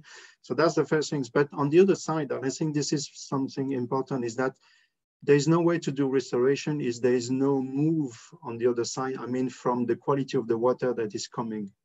Okay, like in the Solent, and I can give you the example of Martinique, because I think it's a better example for this. About 10 years ago, there's a beach nearby Fort-de-France, the capital, where nobody was going swimming, okay, because the water was not good at all. We had just a small group of swimmers that were going there. So we did this big study for the French IFRECOR initiative, the French initiative for the coral reef. We have been able to show that there is a very high value, of all the coastal ecosystem for tourism, for everything. The region of Martinique decided, to do a very big, and they made a big effort to clean the water that is going to the sea. And now this beach, it's full of families. And when you swim, you have seagrasses. Seagrasses is back, they're back. You have turtles. So you see at least 5 or 6 turtles every time you go swimming. So just in 10 years time, you can see, a big changes in the environment. So that's practical. But in the microbiomes, we are more supplying the scientific side. I think one of the very important things, and I think this is linked to what Julia was saying, is that at the moment we are in a period where MBS is tend to be associated with, especially with carbon sequestration and climate mitigation, where we will tend to select the best species, for instance, for carbon sequestration, or the best species for coastal protections, which are not necessarily the best on the long term. We saw that with the forest when we try to restore the forest. And this is something that we are doing, for instance, in the Bahamas with the implementation of the blue economy in Bahamas. So with the 2 big islands on the north, Great Abaco and Grand Bahamas, that had been destroyed in September 2019. Yeah. And this is where everybody is looking at, especially the insurance company. I think the insurance company play a key role at the moment in this MBS scheme. Thank you very, very much, Pierre. Julia, I have a question for you, but did you want to pick up on what Pierre said there? Yeah, I mean, the point is that what is critical, and this is where I think the IUCN MBS standard is very important, is that, and also what Daisy was saying, is that, you know, you have an objective, let's say climate mitigation, but if you want to call it an MBS, it has to deliver on everything else. It can't just be, you know, I plant trees because that's my address the climate. But if we, and here, at least our alliance is talking about MBS. It's not about, you know, planting trees, is about actions that actually will have co-benefit. And it's challenging because right now, I mean, I see there is a lot of standards out there, a lot of pressure to demonstrate on the carbon side of it, and maybe a little bit less on the biodiversity side or people side. And that's, as the new director on the NCS Alliance, it will be my job to really raise that bar and say, we call it NCS, that is an MBS for climate. Therefore, we have to demonstrate also the biodiversity aspects. And that means maybe not all the projects will make it in our world. We have just launched a demand campaign. So basically a way to promote the fact that there is going to be a demand for high quality natural climate solutions, because we figured that in order to trigger the supply of high quality natural climate solution, it is important to signal that there is a demand. And we have really put forward very stringent eligibility criteria from the perspective of what is the journey of the company in terms of mitigation, because we want to make sure that, you know, we fit well also with the whole narrative about the credits. The use of credits has to come after the whole journey towards net zero, but also very stringent in terms of what kind of credits are we going to count into this demand, and they have to be high quality. We have put standards out there. You have to demonstrate that they actually have biodiversity benefit, but there is a lot of more work to do in terms of raising that bar and making sure that it's what does it mean to have a net positive impact on biodiversity, which is one of the key principles of the IUCN standard. Thank you. Yeah, and it's getting away from that siloed thinking that we heard about in the word cloud. And, yeah, you know, it's not a pot of climate change over here and a pot of biodiversity over there. Absolutely. All absolutely. And that's exactly the beauty of the NBS, because it's not anymore about people thinking about carbon, people thinking about biodiversity, but we need to talk about this element together. So in my example is carbon and biodiversity, but is also about food and biodiversity, is about health and biodiversity. They can come together, but not just, it's not just a different narrative. It has a different way of doing, and therefore we have to be strict in what we consider an MBS and what is just not. Yeah, it's a different narrative and a different mindset. Yeah. I'd like to bring in Tony. So Tony, we're saying that more and more landscape architects are integrating nature into their plans and designs. Mm-hmm. But is it mainstream yet? If not, I mean, so when you talk to colleagues and things, how many of them share your view? And if not many, how do we make nature-based solutions the mainstream in landscape planning? Yeah, I suppose as landscape architects, they all share it. It depends on the project, really, in terms of how they can respond. One of the things we've done is at IFLA global level is and I'll put the link in the chat, is we launched the Climate Change Action Plan in 2019. And then we're asking each National Association of Landscape Architects to sign up to that. And what that does is it creates a kind of a common ground where we can say, well, these are the kinds of outcomes that we want from our designs and constructions and our operation, if that's the right word, of the infrastructure we build or the landscapes that we design or manage or maintain. And that's a really good starting point. So that's one thing we do. And I think the other is that because we work with other professions so closely, like planners, rural planners, urban planners, and architects, traditional architects, engineers, it has to be a rounded discussion. And we try and bring nature-based solutions into that, because it is a resilient way to build. it's a very cost-efficient way to build. For instance, we redesigned our tree pits in an urban area. We reduced the costs, but they're just as effective if we have the area. And I think by doing things that are a little bit innovative, we have to keep pushing. Then we have to, when we're building, to have nature at our fingertips, because it is a very good designer. The best designs are nature. So we have to kind of learn from that. And I think Holger and a few of the others have said it. I'm sorry, Pierre there at the last bit, that you need a nursery. You need to approach it as a horticulture. You need to have that kind of nursery view. The stewardship behind it needs to be from citizens. So citizens need to get behind it. I think citizen science can be very powerful. And then as landscape architects, we really have to respond to our clients, and our clients may be local government or they may be private. But I think if there's a body of knowledge behind it and a construction, for me, as someone who builds things, if we can provide the know-how and the knowledge to build these things resiliently, and we know what the costs are, then it's very clear at the outset of a project how nature can be included. Because what very often happens is, as the project is developed, if nature isn't brought in early, and I know that sounds funny, then it's kind of excluded later on because it's an add-on. And I think it's really important we have that view throughout the concept and design phase, not just at the end. Yes. So it's really important. Yeah. Yeah. Not an afterthought. Not an afterthought, a pre-thought. Oh, crikey, we forgot the nature bit. Quick, yeah, oops. Shove it in at the end. Yeah, that's the one. Yeah. Yes, absolutely. That's not the thing to do. I have got some questions coming in from our audience, and the first one is really interesting. Actually, it sticks with that theme of mainstream thinking and how we overcome ignorance. What are the best strategies to mainstream NBS beyond privileged bubbles, such as this group? And thank you for pointing that out, whoever has asked this question. It's a really important one. I think someone touched earlier about how do we stop preaching to the choir and get out of the echo chamber? How do we get into local decision making done at municipal administrations trained in grey infrastructure? Ignorance has very deep roots. Who feels passionately about this and would like to take this question about breaking out of privileged bubbles? Does anyone?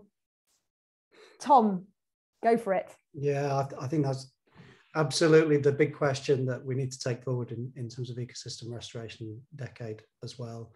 And I think the Horizon 2020 and Horizon Europe programs work on nature-based solutions has been very insightful in putting co-creation at the heart of that.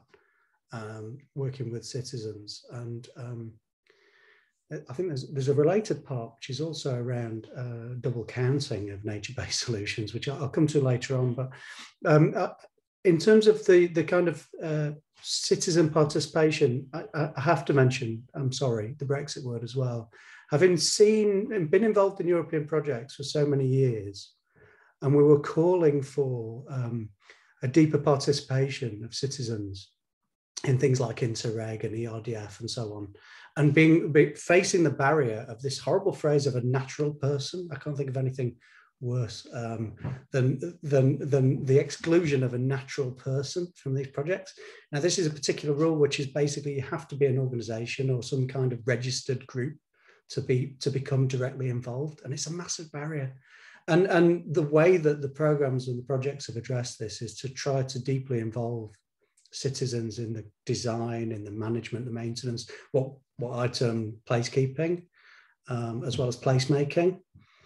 And I think we are making progress with that. I think we will see the results a long way down the road, and the real test of it will be whether people can directly benefit from that in terms of income, in terms of services, in terms of skills, in terms of project coordination activities. And I think that's where we'll see the biggest step change. Thank you very much, Tom. So giving people agency in these projects. Holger, did you have a point to make on this question? Yeah, very much so. I think that there are a couple of aspects that we could potentially influence. The first of which is definitely skilling and reskilling of people. So the whole education of and training of engineers, planners, and I think that there is a whole lot of things going on currently, but still we see in office mostly people that have been trained in previous eras, and that obviously was favoring gray infrastructure. So here I believe that universities will have a role to play in higher education and really training people to understand in their office, in their 40 years of office in public space, they should really introduce like a balance between the gray and the green.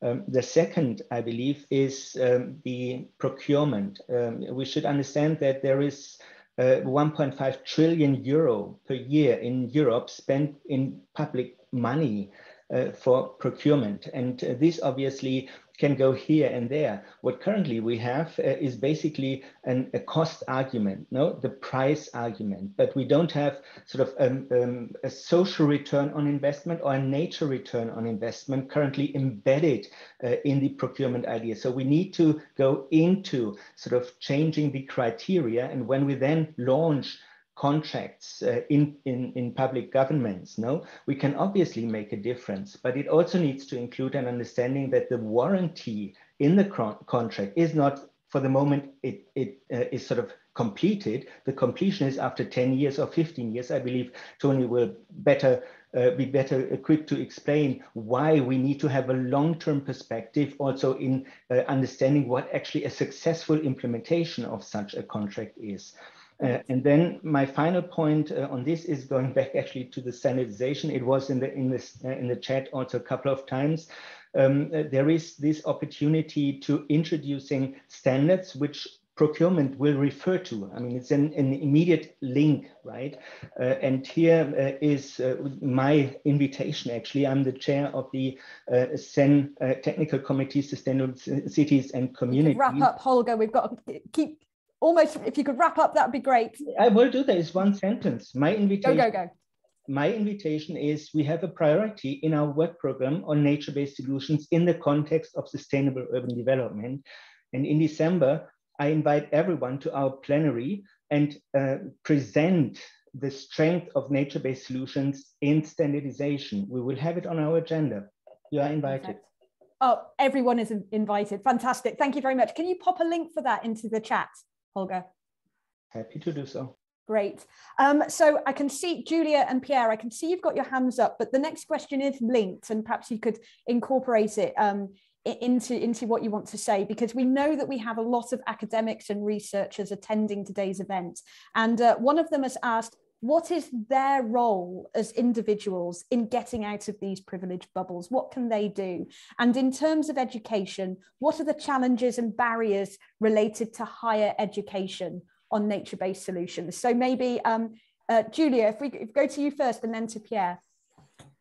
So I think nature-based solution, because I mean, we are just using that term now, but it means it's so vast in terms of the type of interventions, and therefore research is definitely absolutely a must, because there are a lot of complexities, as we were saying, about what does it mean in terms of benefits, how do you actually implement. So research is absolutely welcome, but also local research, adapted to the local context. And in my answer to the bubble is that, for example, I think that it will depend what is your challenge. So right now we are talking about Europe, and I hear a lot about cities. Yes, so it is very bubble in Europe. But if we are looking at where the solutions are being found for the climate mitigation demand, so let's say businesses have a demand, but they're not the one implementing the solutions. They're just paying for the solution, right? That's the whole point. The solutions are delivered by organizations on the ground, and they are in the South. There are plenty of opportunities there. And therefore, the question is also, okay, you have the big organizations, the project developers, but also we need to develop education programs for small project developers that can create coalition and have the capacity to deliver this proper NBS that will benefit local people, local biodiversity, and the global climate. So we really need this infrastructure also to take place, because we can't just rely on the big project developers, which are great. They're doing well, they are good standards, but we need to build the capacity. So the education is not just the corporates, but is also the local communities to see themselves as project providers, to have assets. We are talking about NBS, but a lot of it is from the climate perspective was, how do I value my forest for an ecosystem service that it provides? So the famous payment for ecosystem services we used to work on 10 years ago, now they are available. People are willing to pay for them, but we need to create that capacity to go out of the bubble. So that's my... Thank you very much, Julia. Pierre, over to you, and maybe you could pick up that point that was asked by a researcher as an academic yourself. What kind of barriers you have faced, and how, as researchers, we can help to take this out of the bubble. Thank you, Anna. I think we have a key role to play, and this is what we're trying to do, especially when we are visiting colleagues in other countries. So the idea is to give at least provide at least one intervention in their lectures, in their course, just to sensibilize students about climate change, biodiversity, etc., etc. It doesn't cost anything, but I think it's very good for the student, especially in the southern countries. When you go there, you just give a lecture. So that's a very simple things. The things we have done as well in the university, and this is something that we will do in the near future. We have done that with cosmology, reaching about 5,000 kids in the Hampshire. Not only during one year, but following the same cohort for many years. And that provides a lot of good results. And this is something that we want to do with, if we get a big NERC project, so we'll get the answer next week. So we want to do the same with the MBS and everything around the connection between nature and the health of the people. So this is what we want to do. But I think one thing that has to be done, and this is crucial, and I see this here and I see that everywhere in the economic department, of finance or business department, there is nothing on climate change and biodiversity. So the student, I teach development economics, so I give some awareness to the students on this, but there's nothing. So the business people, the finance people, they are not aware of this. So this should be included in the curriculum of the business schools and things like this. Thank you. Thank you very much, Pierre. A final question to Julia, and then I have a very quick question for all of you that is a one-word answer.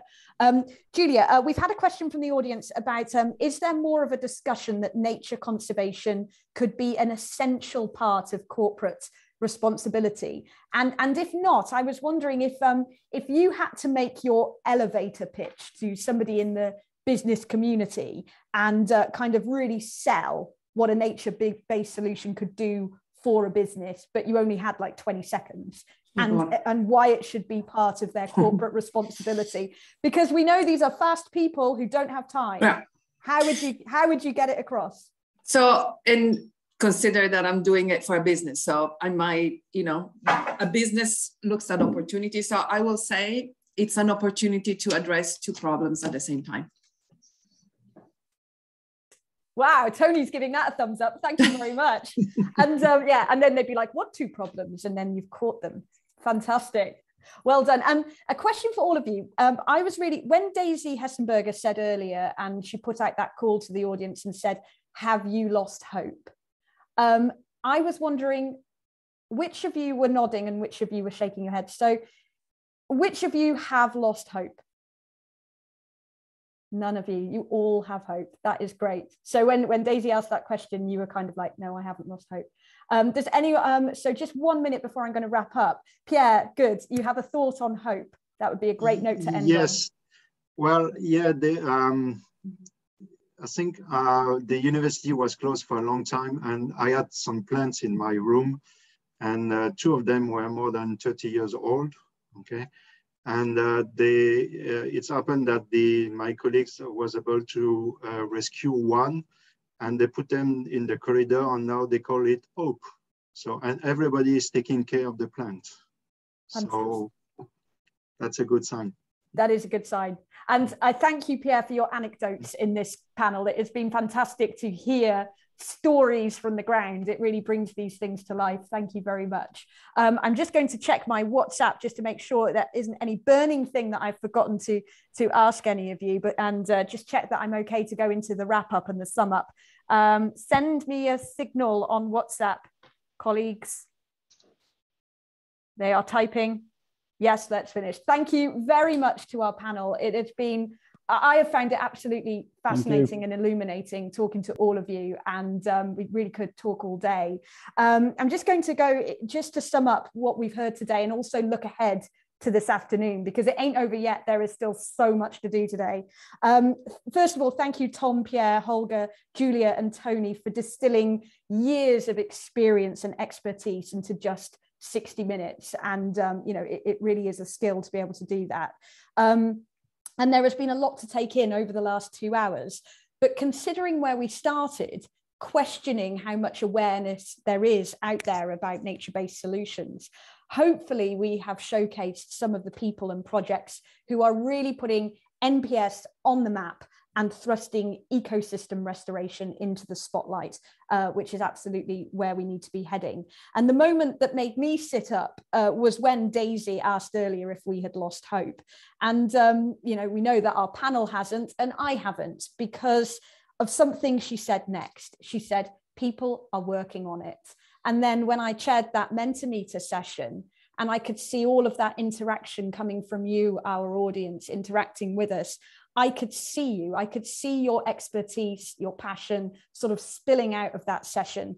And that gave me hope, because I don't have the expertise to do what you were all doing. But as a citizen, as an ordinary person, it made me feel more hopeful that there are good people working on this with big brains, and that's what we need. It did make me sad that the word ignorance came out as your biggest barrier to restoring ecosystems at scale. And as a farmer's daughter, it also saddened me that there were no landowners among our audience today. And we will have a representative from the European Landowners Organization later on, so it'd be really interesting to hear his thoughts on that. But the other word that came out very strong in the Mentimeter session was resilience. And, you know, that is a wonderful way to, that is what nature-based solutions will contribute, is resilience in our ecosystems and in our environment. So, and then also we talked about the need to create awareness. So if you start off with ignorance, then you create awareness. And if we end up with resilience, that's quite a journey that nature-based solutions can take us on. Our next job is to drill down into some of the details where you can break off into your specific areas of interest and learn so much more, and engage with our panelists and in the breakout sessions. So after lunch at 2 p.m. Central European time, or 1 p.m. if you're in the UK like me, there will be 5 parallel sessions, each lasting 2 hours. So to help you pick and choose, you already will have received a link, but here's an introduction to what's happening this afternoon. So the first session is called Rethinking Cities from Smart into Human. And this has been organised by the European Investment Bank, EBI Institute, the University of Luxembourg, and Caritas, the Catholic charitable organisation, to explore how we're going to create more resilient, there's that word again, resilient, and inclusive communities and cities by looking at the built environment. The next session, carbon farming as a nature-based solution and paying for ecosystem services. This is organised by the European Landowners Organization. I know there's a few of you that are working on agricultural MBS projects, so will certainly be of interest to you. This session will look at innovative approaches in sustainable agriculture with an emphasis on engaging landowners and farmers in MBS, really important. How does this marry up with the European Green Deal and other relevant EU policies and funding instruments? So if you enjoy a bit of CAP chat, that's the one for you. In session 3, this one's hosted by IUCN. This is the role of nature-based solutions in delivering the post-2020 biodiversity framework. Daisy Hessenberger touched on that earlier. How can NBS scale up actions which provide biodiversity benefits as well as improving human well-being and addressing societal challenges. Can we have it all is basically the question it will be asking. Experts will look at linkages and complementary frameworks such as the EU biodiversity strategy. Stakeholders from different sectors are encouraged to join, as reversing biodiversity loss will require the buy-in, inspiration and investment from diverse actors. So definitely not just one for the choir. That one is about breaking out of the privilege bubbles that we've talked about, and they're keen to attract diverse and even dissenting voices. The fourth session, closing the research gaps for nature-based solutions. So we heard about this from Frederic earlier, organised by NetworkNature and Biodiversa. This session is all about getting you to participate in the ongoing development of an EU research and innovation roadmap on NBS. You'll be invited to discuss how NetworkNature is gathering knowledge on NBS and where those gaps are, what potential pathways could move us forward. And the final one, which is really interesting, a kickoff meeting on the of the network of national representatives for small and medium enterprises interested in NBS. So we've heard from the world of big business during our panel session. This session aims to kick off and discuss the scope of a European-wide network of national representatives to support SMEs and startups who are interested in NBS within NetworkNature. So what are those business opportunities? Julia has really got us thinking about that related to NBS, and how can we support those through capacity building, networking, matchmaking, and financing and funding advice. And the network will also generate policy recommendations to better inform policy makers. So whether you've chosen which one you're going to attend or not, you should have already received an email with the joining information, but the team are going to pop the links into the chat now as a reminder, just in case the email is sort of sunk to the bottom of your inbox and you can't find it. We are finishing just on time, thank goodness. Well, 10 minutes late, but that was okay. And there's always a 10-minute buffer, it's fine. In the meantime, take a break for your brains and your stomachs, have a lovely lunch, and we will see you back here in 2 hours. Bye for now, and thank you very much, everybody, for a fantastic morning.